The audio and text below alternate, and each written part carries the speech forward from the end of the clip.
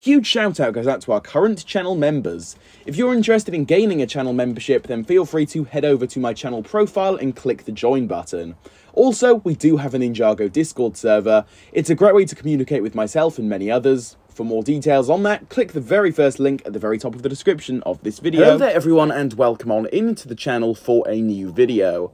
So in this one, I just wanted to respond, I guess, to a new popular thing that people within the community and also the fandom seem to be saying, and this all correlates to the new ninja suits.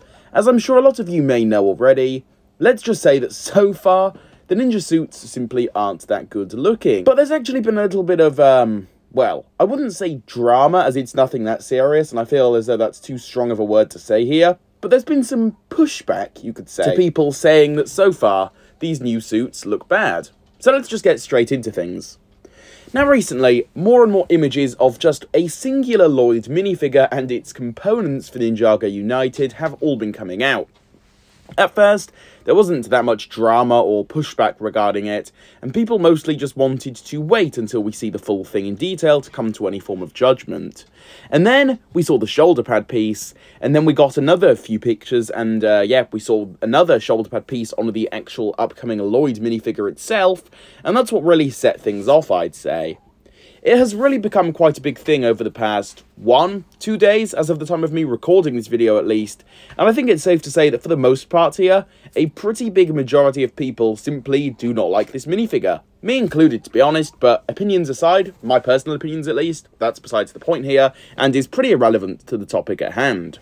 But with this all being said, there are fans out there who have definitely expressed their own opinions on all of this, even saying that people will change their minds on this later, and that people, quote, do not like these suits for the sole reason that they are unique. That is exactly what people have been saying there. Now, this is precisely what I want to unpack here, as I do not believe in any of this at all, and I feel as though this statement is very inaccurate. First of all, I do kind of understand the first point, right? As the Ninjago community definitely has this trend and this thing where each and every time, people will hate on newly revealed ninja suit figures, but then over the coming months from that point onwards, their opinion switches and they change up on their originally negative opinions very, very quickly. I do kind of understand that, as again, it has happened before. But what I find to be flat out completely wrong, and even stupid in some cases, is that people dislike these suits just because they are unique, and because LEGO is trying to do something different. That's just obviously not the case. For example, the Season 13 suits, the scuba suits, even the golden armoured crystalized suits, they're all mostly loved within the community. I mean, obviously it's not perfect, and they have their fair share of haters, you could say, and people definitely do dislike them out there, but I mean, they were quite well received. And yeah, they are very unique, of course. Just because they are unique, it doesn't mean that people hate them because of that. It's not because of the fact that they're unique, but people are very much entitled to think that these suits in particular are bad, because, well, surprise, surprise, some of the design choices look ugly to a lot of people. And I mean, obviously, no offense to anybody that does like these suits. Personally, I do not like them, but I'm glad that you find joy in this Lloyd minifigure. It's really as simple as that.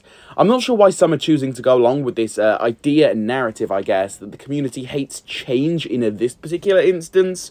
Overall, definitely a fair opinion to have, and I do agree with it in a lot of cases, but this time around, with this particular suit and this particular situation, I just don't think it makes any sense, really, at all. That's not the reason why people just do not like it, but people just think that the design choice here isn't the best. It has nothing to do with whether or not it's unique, and is straying away from the norm with Ninjago ninja suits, and I feel as though that's more than okay. People are definitely welcome to feel that way if they so wish, but again, I do not feel as though it's right to label this as Ninjago fans hating unique designed ninja suits, because I just don't agree with that at all. And I feel as though it's not because they're unique, that's not the reason why people are hating them, it's just because it just happens to look ugly, and it's really all it comes down to. And yeah, that's really all I wanted to get across in this video. Sorry if it came across as a bit of a mini rant, but I just wanted to get this off my chest because I've been seeing more and more kind of statements similar to this recently, and I feel as I wanted to share my own thoughts covering this. But with all of this being said, again, basically going to cover it for this one here.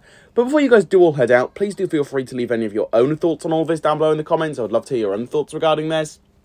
If you did enjoy today's video though, please do feel free to leave a like on it, subscribe to the channel for more, and hit that notification bell so that you can be the first to watch my new content whenever I do first post it. And with all of this being said, I will see you all very, very soon for my next one. Goodbye, everybody.